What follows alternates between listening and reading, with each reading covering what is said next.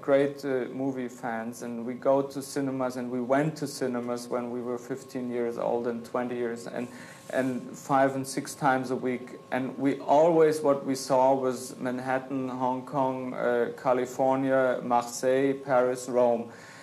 So I think we have a terrible need to show that there are places here too, and that there are people living here too, and we want to show them, you know. We wondered why aren't we ever happening on a screen? Why is it always the others? Good evening. The speaker there was Volker Schlöndorff, the German film director, and the new German cinema is our subject for tonight's programme. BBC Two is showing several German films in its current international season on Saturday nights. The London Film Festival this year has had German films very much to the fore, and over the past decade, German films have won prizes all over the world at various international festivals. Indeed, critics are talking not just about a breakthrough, but about a renaissance, comparing German films today to the 20s and the early 30s, when directors like Fritz Lang and Pabst and Murnau and von Sternberg were making the great movies of the age, films like Kameradschaft and Metropolis and The Blue Angel. And yet this new creative phenomenon has arisen out of what you have to describe as a cinematic wasteland for the past 30 years. And Peter Adams' programme for Omnibus traces the rise of this new movement in cinema, introduces us to the work of 5 prominent directors in the movement and shows us scenes from their films. The new German cinema, signs of vigorous life. Ruhe bitte. Aufnahme. Tonabfahrt. Lebenszeichen 35 Erste. Volker Schlöndorff, theatre and opera director. 8 feature films, 3 television films, 5 prizes at major international festivals, age 37. Wim Wenders, writer, critic. 7 feature films, 7 shorts, winner of this year's International Critics' Prize at Cannes, age 31. Werner Herzog, writer. 9 feature films, 7 shorts and documentaries, 6 prizes, age 34. Hans-Jürgen Sieberberg, writer, historian. 5 feature films, 6 shorts and documentaries, aged 39. Rainer Werner Fassbinder, playwright, novelist, actor. 23 feature films, 3 shorts, 4 television plays, 6 prizes, aged 30. 40 years after National Socialism had put an end to the golden years of the German cinema, a small group of young writers, actors and directors is putting Germany back on the cinematic map. The remarkable rise of a new, original German cinema, the first since 1930, has taken everyone by surprise, not least the Germans, whose staple diet for the last 25 years consisted of the most abysmal films.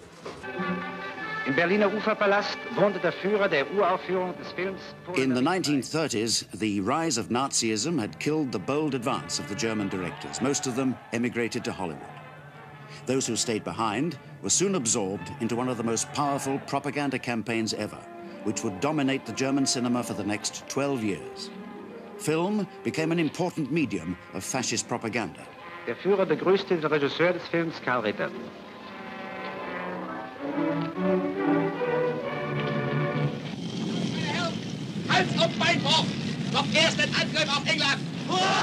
History was willfully distorted, and blonde, Aryan-looking actors populated the screen. The villains were invariably foreigners and Jews.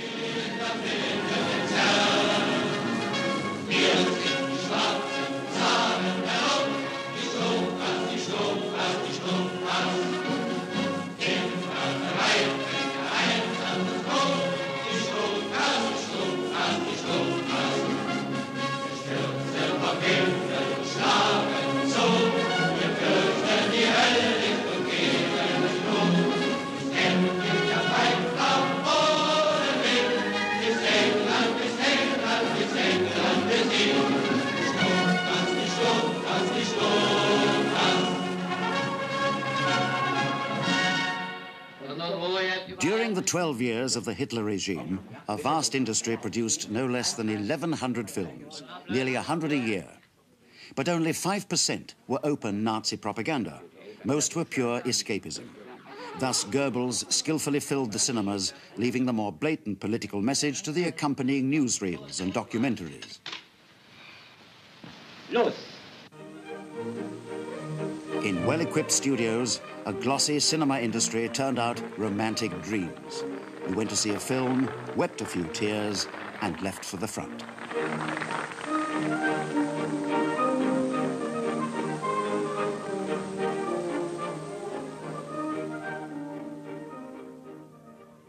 In 1945, most dreams came to an end.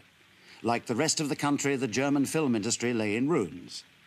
But regardless of the devastation, the Germans began to make films again. Lack of money, however, and more important, the loss of historical continuity, had disastrous results. In the first post-war years, a few films tried to deal with the immediate past. A short period of social comment, self-examination, and self-pity. But with the rubble disappearing, most people wanted to be spared the memory and attempted to forget again in romantic entertainment films. These repeated the old formula, this time without the political message.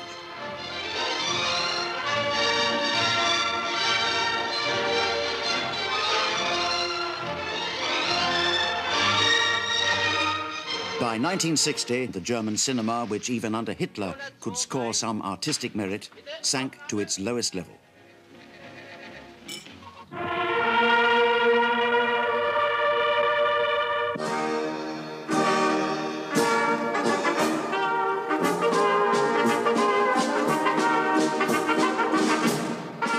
Most Germans now had little time for problems and wallowed in their newly discovered peaceful life. The drive for prosperity permitted no questioning. It was the Germany of the Adenauer era and the economic miracle with its slogan, "No experiments." And its cinema reflected this. Soft porn parading as clinical enlightenment, or the saccharine nostalgia of the so-called Heimat films, an endlessly repeated vision of beautiful landscapes and happy endings. Then in the mid-60s, something decisive happened. A group of young filmmakers and writers called for an end to these stereotyped films and demanded a separation from merely commercial considerations, a new language and new production conditions. It was the starting signal for the new German cinema. The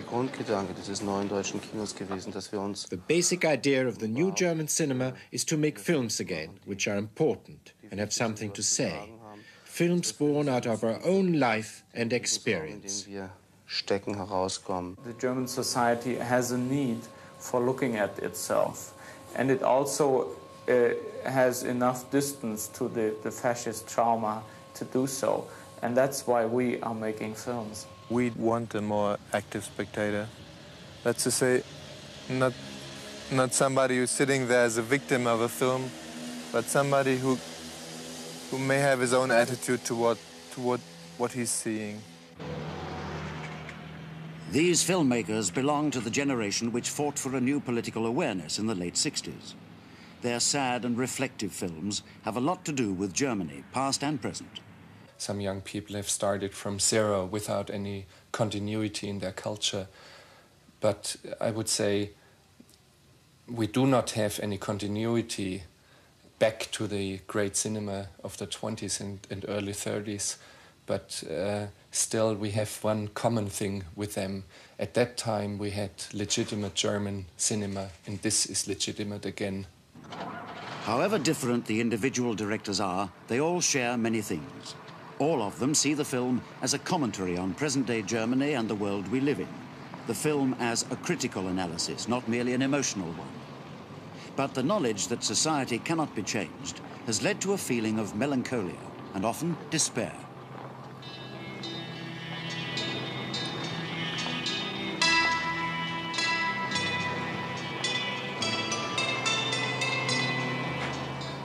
It is not surprising that German audiences, conditioned by 30 years of manufactured dreams, have shied away from these somber and difficult films.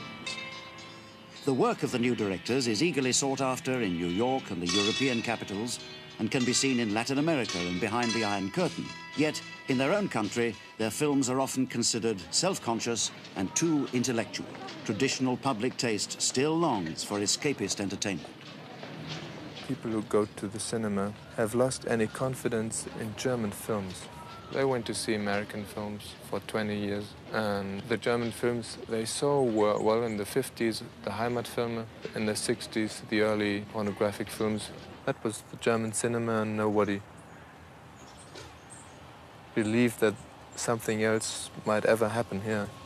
This is our main problem. I think that we could multiply our audience by 10 times if we could get film into the general conscious.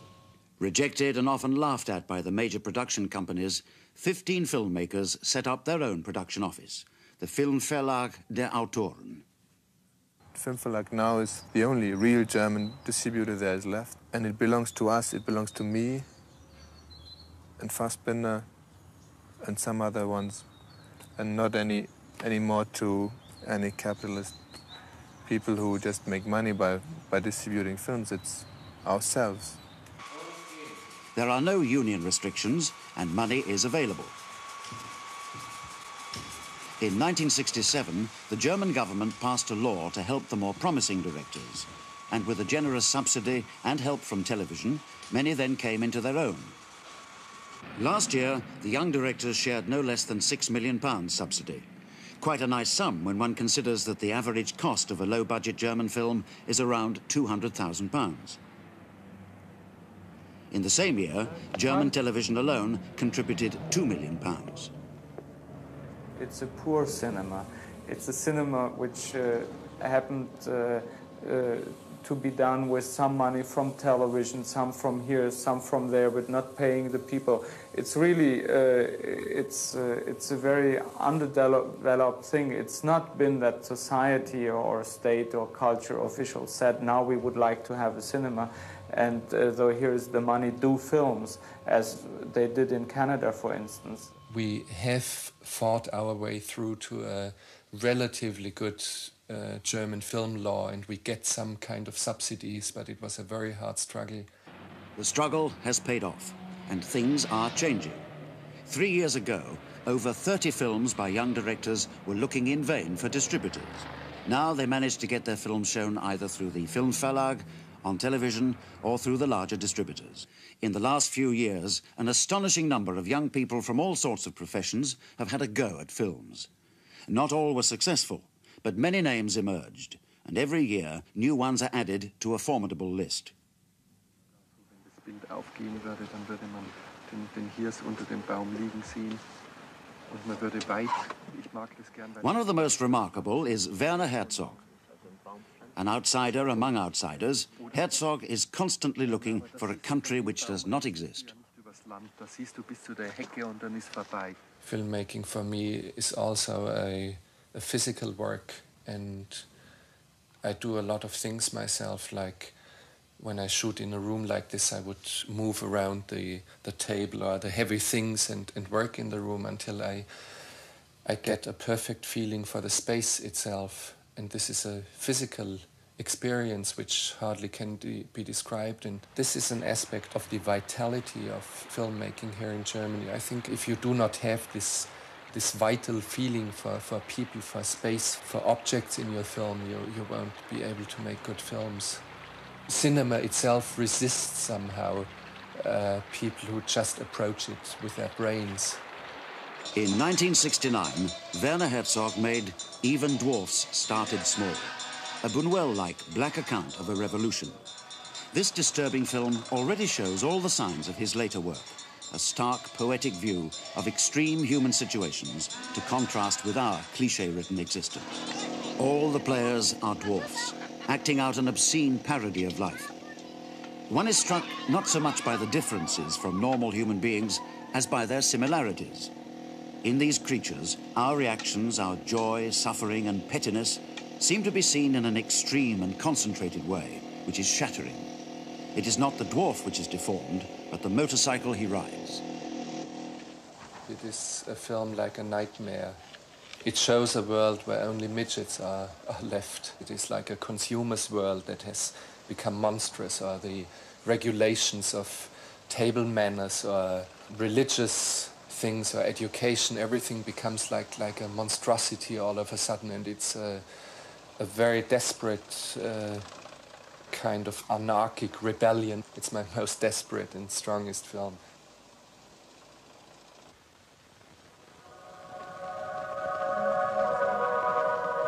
Landscape, unused and unabused by modern civilization, is for Herzog as important as people.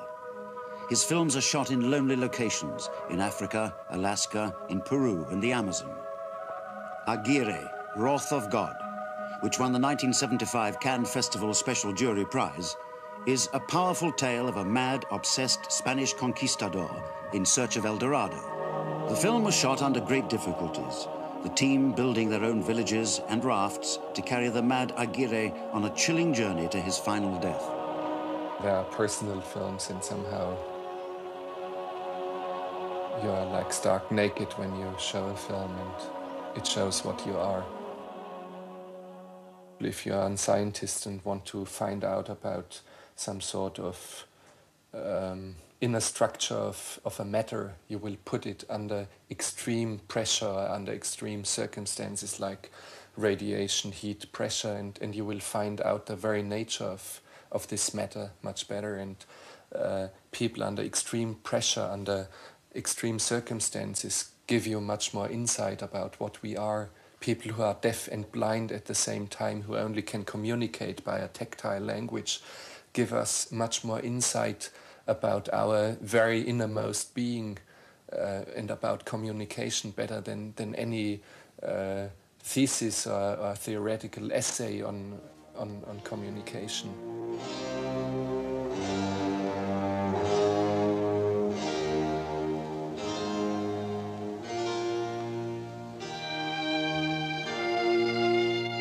Sales to television and a government cash prize enabled Herzog to make his next film, The Enigma of Caspar Hauser.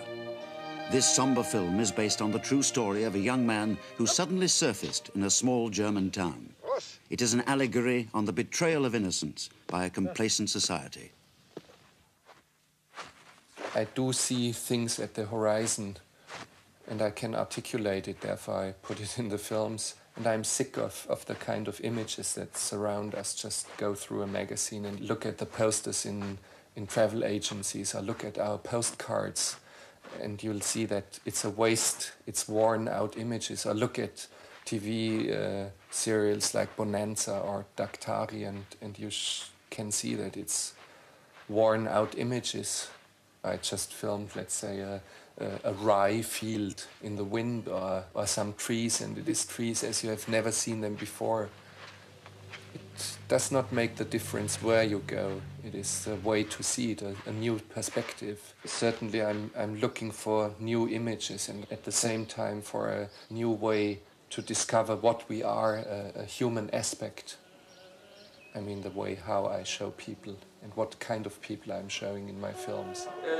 Links ein, weil die anderen, die sind drauf und dran, sich eine Ohrfeige zu geben, und da passiert also irgendwelches nervöse Zeugs hier und da. Volker Schlöndorff is of a very different temperament. Unlike his colleagues, Schlöndorff had a considerable international training, having worked as an assistant to Louis Malle and Alain Resnais. His first film, Young Turles, based on a short story by Musil, won him prizes at Cannes and Berlin in 1966. With his film The Lost Honor of Katharina Blum, Schlöndorff has come right to the foreground of the German cinema scene. While most of his other 7 films dealt with the struggle of the underprivileged against an oppressive society in the past, Katharina Blum takes on the Germany of today.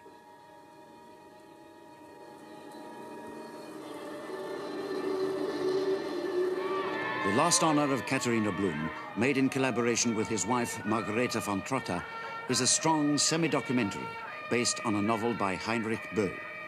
The original music score is by Hans-Werner Henze. Angela Winkler plays Katharina, a girl who unwittingly picks up a man who turns out to be a terrorist. As a result, she is hounded and destroyed by the police and the unscrupulous German daily press. This is a Germany troubled by the Baader-Meinhof trial, a polite democratic system taking off its mask.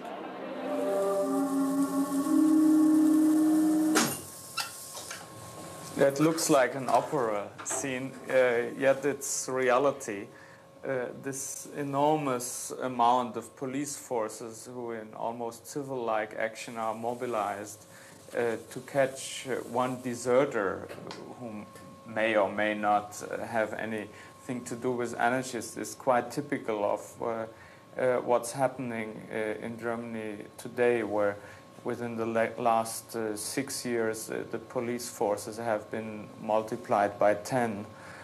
And they use not only to catch this young fellow, but also last year there were 2 wolves who got lost from a zoo in southern Bavaria, and they mobilized the whole army to get these 2 rather innocent beasts. This unproportioned reaction to reality is what we are most worried. That's why we try to show it, for instance, in this film. How come that our society is not able anymore to react humanly to human beings? This film was for the first time an enormous success. It's the most political film. It's the film where all the cinema owners and distributors said aforehead, our public doesn't want to see that. And it's a film who had already over 1 million spectators in Germany. People coming to see it not merely as a film, but as a statement long overdue. Best known of all the filmmakers, Werner Fassbinder is the enfant terrible of the new German cinema. In the last 7 years, he has made no less than 23 films, written and directed as many theatre and television plays, as well as acting in many of them. Fassbinder's films are usually shot within 10 to 15 days and made on very low budgets. Many were produced for television. He uses the same group of actors and does not disguise the fact that his films are shot at 1 or 2 locations or in a few rooms. The self-imposed banality is deliberate. The power of his work comes from Fassbinder's conviction that tragedy is inevitable. His themes are alienation and oppression. There are scenes of domestic despair, seemingly banal, but raised through his art to the level of tragedy. In 1971, Fassbinder made The Merchant of the Four Seasons, a social drama. It is the story of a family black sheep who tries to make a living hawking vegetables and lives through a series of humiliations. It is a strong parable of the weak faced with a tough, heartless, middle-class ritual. As in many Fassbinder films, cliché attitudes are pushed to the limits of melodrama. In 1973, Fassbinder took up the theme of the immigrant worker, a sore subject in today's Germany. Fear Eats the Soul, a double prize winner at Cannes, tells the heroic love story of a coloured worker and an older charwoman. Landscape rarely exists in Fassbinder's films. His world is a room. The scenes are shot through a doorway, a window, or a mirror. The characters sit and talk around tables in motionless tableau, living as though in a prison. Love is a utopia. Dr. Hans-Jürgen Sieberberg is a cult figure in France, where the Cinematheque devoted a whole season to his films, but he is as yet little known here. Sieberberg's films are very personal reconstructions of German historical figures of the last 100 years. Ludwig of Bavaria, Richard Wagner, the best-selling author Karl May, and finally Hitler, all men whose ideas, dreams and myths were the very essence of German middle-class thinking. The films are highly theatrical, consciously kitsch, and full of references to European culture. Ludwig II, Requiem for a Virgin King, is entirely filmed against stylized backgrounds, in front of which the actors parade as in a charade. The charade for Sieberberg is history, German history. The birth of the Dream King is announced by the Norns, the music mixing Wagner with Marlene Dietrich. In dissecting German history, Sieberberg is trying to understand how Hitler could come to power in one of the most civilized and culturally conscious European nations. After Ludwig, Sieberberg looked at another legend, Karl May, popular author of over 100 adventure books which form part of every German's cultural luggage. This film is concerned with the German soul, its mythology and its dangers to the world. We have our history, and the history is very bloody, and so we have something the others don't have. If our people wouldn't solve these problems, it would be horrible. Guilt, I think, is something not only to overcome, it is something of value too. What can a new generation make out of it? Sieberberg is at present preparing a film on Adolf Hitler. Before committing himself to this, he made a preliminary study, an extraordinary tour de force, a documentary on Winifred Wagner, Siegfried Wagner's widow, former head of the Bayreuth clan, her close friendship with Hitler, who regularly visited Bayreuth, and the role Wagner's music played in the Nazi period has been one of the controversies of post-war Germany. This position of being the middle generation is very interesting because on one side there are people still living who saw Hitler, who were in the war, and on the other side the victims. And later generations, I think, are much more free to ban the ghosts of the past. And now, I think 30 years after Hitler, we have the strength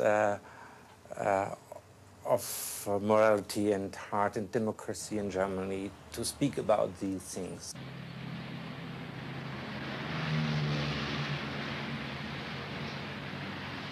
Wim Wenders studied at the Munich Film School and has worked as a film critic.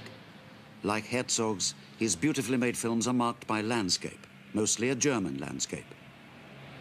By making one film after the other, I realized that I was a European filmmaker, or even a German filmmaker, maybe, and that it has a lot to do with national things.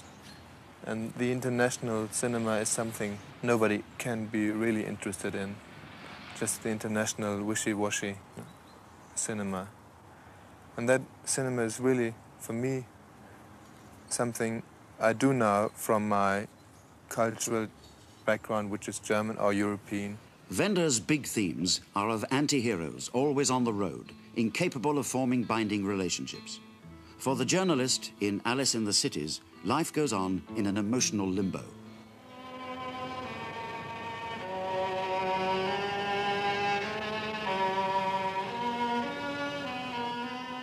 All Wender's films are marked by travel, movement. In Alice in the Cities, a man and a child travel through Germany in search of her family. In Wrong Movement, based on Goethe's Wilhelm Meister, a writer travels in search of himself. There's a literary tradition in the German literature of the 19th century, the so-called Entwicklungsroman. A young man leaving his home and experiencing the world and himself. And that was what I was obsessed with in filmmaking too, especially because I liked shooting on the road and making a journey and a film at the same time. My fantasy just worked better when I was not at home. Wender's latest film, Kings of the Road, won this year's International Critics' Prize at Cannes and had rave notices in Germany and France. It is certainly Wender's most beautiful and accomplished film so far. A melancholy 3-hour journey through the wide, empty spaces of northern Germany. 2 men, 2 lost existences. Kings of the Road is also a film about the cinema. One of the men is a projectionist, traveling from one village to another. It is a film about a new German cinema that refuses naively to perpetuate a dream of a better world. That, on the contrary, has accepted the condition in which it lives. It is a national film movement, and it has the strength of it is that it's daring enough to be national cinema again, but I mean not in the chauvinistic sense or not in the sense of the Nazis. It is what I always say, it is legitimate national culture again, like let's say Büchner or Kleist or Kafka were legitimate German culture in literature. And it is violently turned against that barbarian culture that we had in the Nazi time. We were about to make the same mistake as the British did. The British thought, since we have the same language as the American, America is our market, and they sold out to the Americans. They made British films looking over the ocean and to sell them there to the States. And doing this, they lost their individuality, they lost their identity. And we were about to do this when everybody said the hope of European films are co-production, and you must take an actor from Italy and a writer from France and put all this together and make a European film you could sell in all these countries. Fortunately, it didn't work out, and we fell back into a rather provincial German cinema, not by mere choice, but we didn't succeed in the international scene.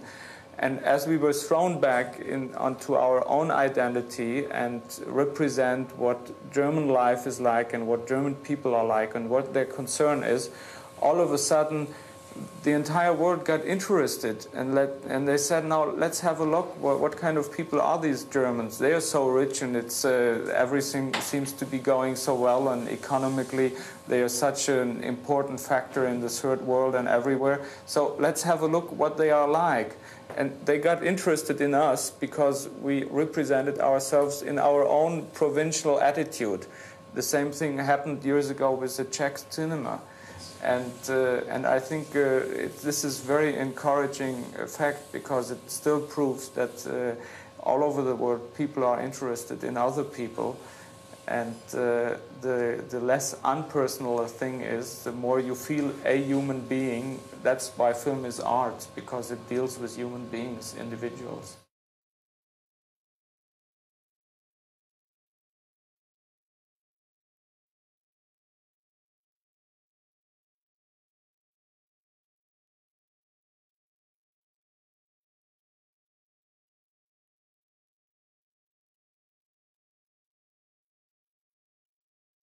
Not merely as a film, but as a statement long overdue. Best known of all the filmmakers, Rainer Werner Fassbinder is the enfant terrible of the new German cinema. In the last 7 years, he has made no less than 23 films, written and directed as many theatre and television plays, as well as acting in many of them. Fassbinder's films are usually shot within 10 to 15 days and made on very low budgets. Many were produced for television. He uses the same group of actors and does not disguise the fact that his films are shot at 1 or 2 locations or in a few rooms. The self-imposed banality is deliberate. The power of his work comes from Fassbinder's conviction that tragedy is inevitable. His themes are alienation and oppression. There are scenes of domestic despair, seemingly banal, but raised through his art to the level of tragedy. In 1971, Fassbinder made The Merchant of the Four Seasons, a social drama. It is the story of a family black sheep who tries to make a living hawking vegetables and lives through a series of humiliations. It is a strong parable of the weak faced with a tough, heartless, middle-class ritual. As in many Fassbinder films, cliché attitudes are pushed to the limits of melodrama. In 1973, Fassbinder took up the theme of the immigrant worker, a sore subject in today's Germany. Fear Eats the Soul, a double prize winner at Cannes, tells the heroic love story of a coloured worker and an older charwoman. Landscape rarely exists in Fassbinder's films. His world is a room. The scenes are shot through a doorway, a window, or a mirror. The characters sit and talk around tables in motionless tableau, living as though in a prison. Love is a utopia.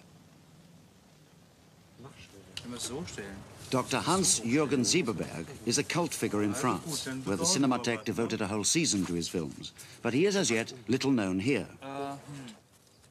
Sieberberg's films are very personal reconstructions of German historical figures of the last 100 years. Ludwig of Bavaria, Richard Wagner, the best-selling author Karl May, and finally Hitler, all men whose ideas, dreams and myths were the very essence of German middle-class thinking. The films are highly theatrical, consciously kitsch, and full of references to European culture. Ludwig II, Requiem for a Virgin King, is entirely filmed against stylized backgrounds, in front of which the actors parade as in a charade. The charade for Sieberberg is history, German history.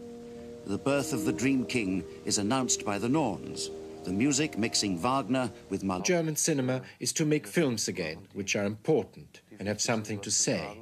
Films born out of our own life and experience. The German society has a need for looking at itself, and it also has enough distance to the fascist trauma to do so, and that's why we are making films. We want a more active spectator. That's to say, not somebody who's sitting there as a victim of a film, but somebody who may have his own attitude toward what he's seeing. These filmmakers belong to the generation which fought for a new political awareness in the late 60s. Their sad and reflective films have a lot to do with Germany, past and present. Some young people have started from zero without any continuity in their culture. But I would say we do not have any continuity back to the great cinema of the 20s and early 30s. But still we have one common thing with them. At that time we had legitimate German cinema, and this is legitimate again. However different the individual directors are, they all share many things. All of them see the film as a commentary on present-day Germany and the world we live in. The film as a critical analysis, not merely an emotional one. But the knowledge that society cannot be changed has led to a feeling of melancholia and often despair.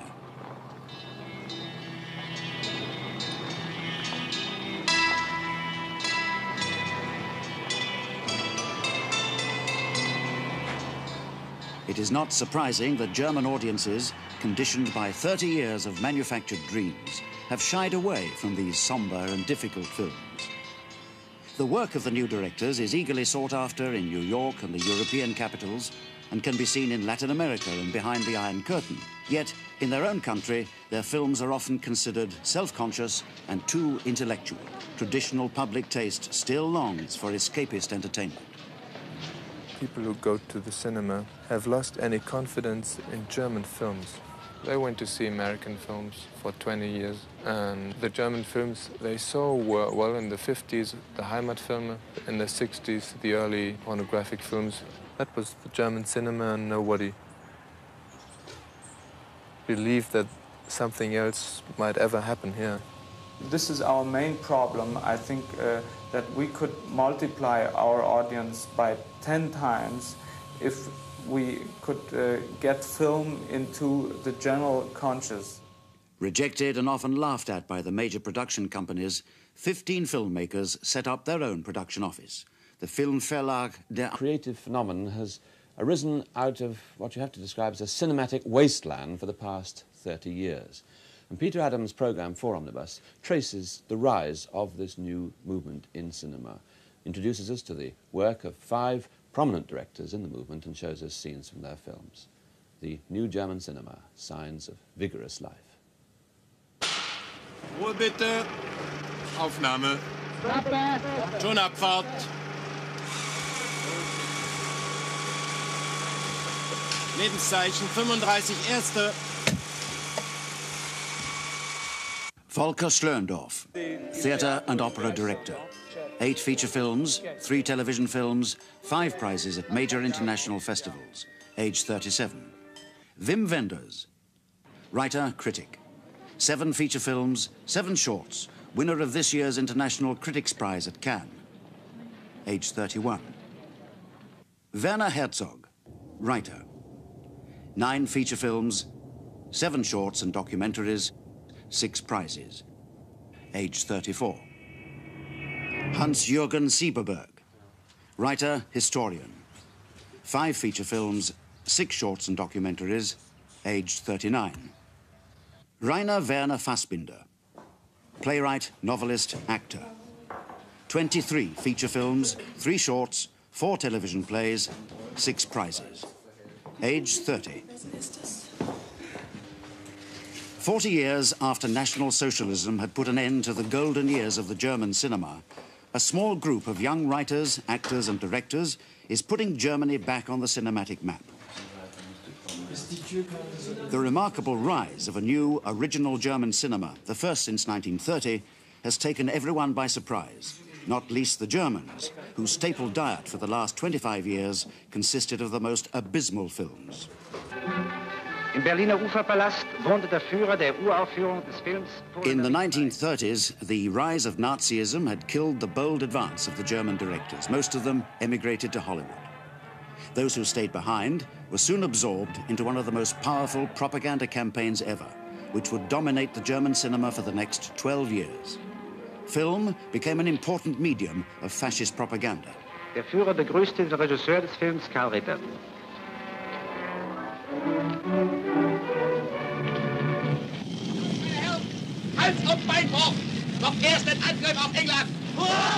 History was willfully distorted, and blonde, Aryan-looking actors populated the screen. The villains were invariably foreigners and Jews.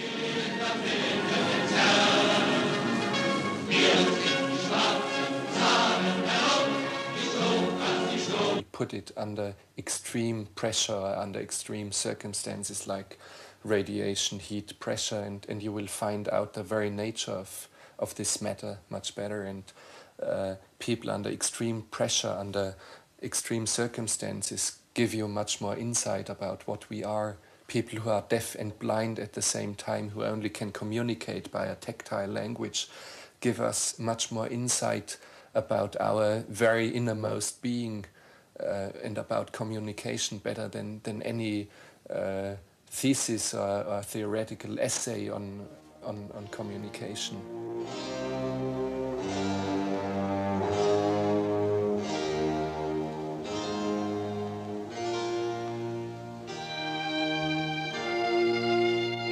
Sales to television and a government cash prize enabled Herzog to make his next film, The Enigma of Caspar Hauser. This somber film is based on the true story of a young man who suddenly surfaced in a small German town. It is an allegory on the betrayal of innocence by a complacent society. I do see things at the horizon, and I can articulate it, therefore I put it in the films. And I'm sick of the kind of images that surround us. Just go through a magazine and look at the posters in travel agencies, or look at our postcards, and you'll see that it's a waste, it's worn out images. Or look at TV serials like Bonanza or Daktari, and you can see that it's worn out images. I just filmed, let's say, a rye field in the wind, or some trees, and it is trees as you have never seen them before.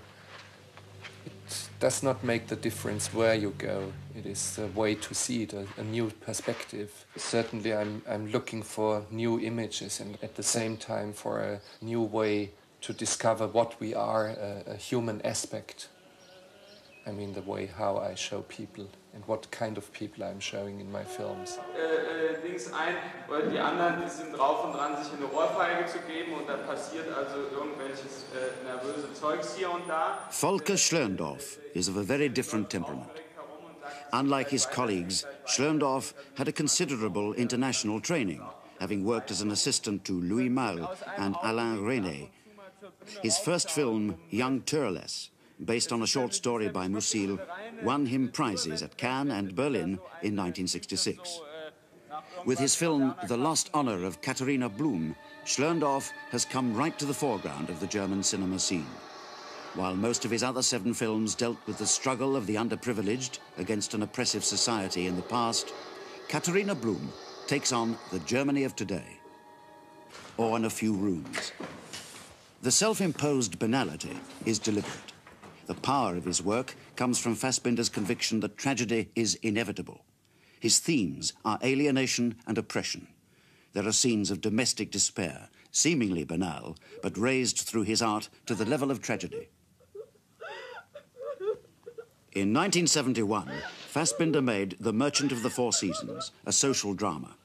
It is the story of a family black sheep who tries to make a living hawking vegetables and lives through a series of humiliations. It is a strong parable of the weak faced with a tough, heartless, middle-class ritual. As in many Fassbinder films, cliché attitudes are pushed to the limits of melodrama. In 1973, Fassbinder took up the theme of the immigrant worker, a sore subject in today's Germany. Fear Eats the Soul, a double prize winner at Cannes, tells the heroic love story of a coloured worker and an older charwoman. Landscape rarely exists in Fassbinder's films. His world is a room. The scenes are shot through a doorway, a window, or a mirror. The characters sit and talk around tables in motionless tableau, living as though in a prison. Love is a utopia. Dr. Hans-Jürgen Sieberberg is a cult figure in France, where the Cinematheque devoted a whole season to his films, but he is as yet little known here. Sieberberg's films are very personal reconstructions of German historical figures of the last 100 years. Ludwig of Bavaria, Richard Wagner, the best-selling author Karl May, and finally Hitler, all men whose ideas, dreams and myths were the very essence of German middle-class thinking. The films are highly theatrical, consciously kitsch, and full of references to European culture. Ludwig II, Requiem for a Virgin King, is entirely filmed against stylized backgrounds, in front of which the actors parade as in a charade. The charade for Sieberberg is history, German history. The birth of the Dream King is announced by the Norns, the music mixing Wagner with Marlene Dietrich. In dissecting German history, Sieberberg is trying to understand how Hitler could come to power in one of the most civilized and culturally conscious European nations. After Ludwig, Sieberberg looked at another legend, Karl May, popular author of over 100 adventure books which form part of every German's cultural luggage. This film is concerned with the German soul, its mythology and its dangers to the world. We have our history, and the history is very bloody, and so we have something the others don't have. Prizes. Age 34. Hans-Jürgen Sieberberg, writer, historian. 5 feature films, 6 shorts and documentaries, aged 39. Rainer Werner Fassbinder, playwright, novelist, actor. 23 feature films, 3 shorts, 4 television plays, 6 prizes. Age 30. 40 years after National Socialism had put an end to the golden years of the German cinema, a small group of young writers, actors and directors is putting Germany back on the cinematic map. The remarkable rise of a new, original German cinema, the first since 1930, has taken everyone by surprise, not least the Germans, whose staple diet for the last 25 years consisted of the most abysmal films. Im Berliner Uferpalast wohnte der Führer der Uraufführung des Films. In the 1930s, the rise of Nazism had killed the bold advance of the German directors. Most of them emigrated to Hollywood. Those who stayed behind were soon absorbed into one of the most powerful propaganda campaigns ever, which would dominate the German cinema for the next 12 years. Film became an important medium of fascist propaganda. Der Führer begrüßte den Regisseur des Films, Karl Ritter.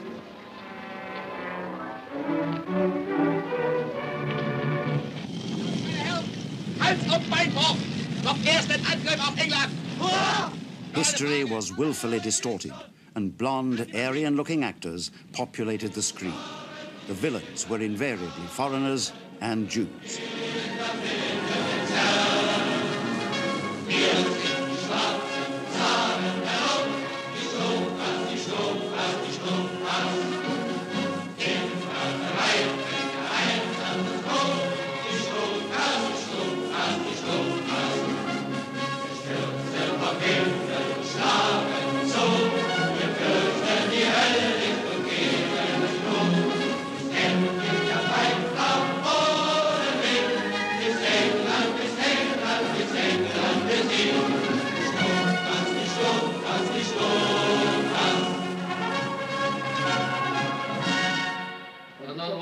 During the 12 years of the Hitler regime, a vast industry produced no less than 1,100 films, nearly 100 a year. but only 5% were open Nazi propaganda. Most were pure escapism. Thus, Goebbels skillfully filled the cinemas, leaving the more blatant political message to the accompanying newsreels and documentaries. Los! In well-equipped studios, a glossy cinema industry turned out romantic dreams. You went to see a film, wept a few tears, and a group of young filmmakers and writers called for an end to these stereotyped films and demanded a separation from merely commercial considerations. A new language and new production conditions. It was the starting signal for the new German cinema. Der Grundgedanke dieses neuen deutschen Kinos gewesen, dass wir uns... The basic idea of the new German cinema is to make films again, which are important and have something to say. Films born out of our own life and experience. Stecken herauskommen. The German society has a need for looking at itself, and it also has enough distance to the fascist trauma to do so, and that's why we are making films. We want a more active spectator. That's to say, not somebody who's sitting there as a victim of a film, but somebody who may have his own attitude toward what he's seeing. These filmmakers belong to the generation which fought for a new political awareness in the late 60s. Their sad and reflective films have a lot to do with Germany, past and present. Some young people have started from zero without any continuity in their culture. But I would say we do not have any continuity back to the great cinema of the 20s and early 30s. But still we have one common thing with them. At that time we had legitimate German cinema, and this is legitimate again. However different the individual directors are, they all share many things. All of them see the film as a commentary on present-day Germany and the world we live in. The film as a critical analysis, not merely an emotional one. But the knowledge that society cannot be changed has led to a feeling of melancholia and often despair.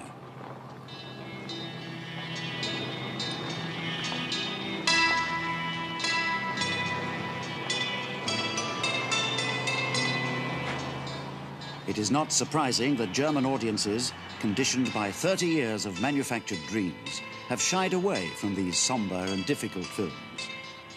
The work of the new directors is eagerly sought after in New York and the European capitals, and can be seen in Latin America and behind the Iron Curtain.